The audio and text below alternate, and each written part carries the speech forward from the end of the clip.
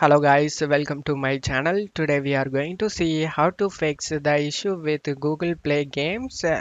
Whenever I try to install it, I got the error couldn't install the app. Error code nuff. Let's fix it guys. The solution consists of two steps. The first step is to delete the Google folder. To do this, you just need to open up File Explorer. Go to this PC. Double click on the local disk C. Double click on the program files x86, and now you just need to right click on the Google folder and select deleted guys.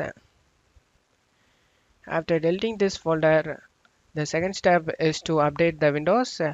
To do this, go to search menu and type Windows Update. Click on open the Windows Update settings. Select check for updates. If you have any available update listed over here, then you just need to update it and make your operating system up to date guys. After doing this, now you just need to check my video description for this link used in my video.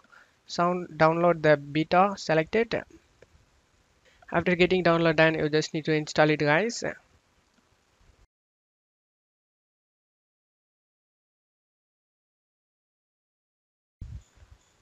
After installing it, you just need to log into your account. After that, your problem should be fixed guys.